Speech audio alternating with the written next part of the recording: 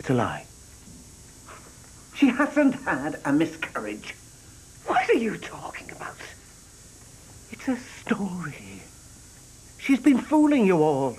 She invented the pregnancy. That is a lie! She dragged me into it to back up her story so she wouldn't be caught. What the hell are you saying? I'm saying that she's been lying to you, Dan. No.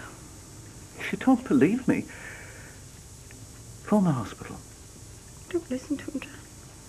Which hospital, Jennifer? What? You've been making this up. Dan, I did it because I love you. And because I didn't want to lose you. Love? After what you've done?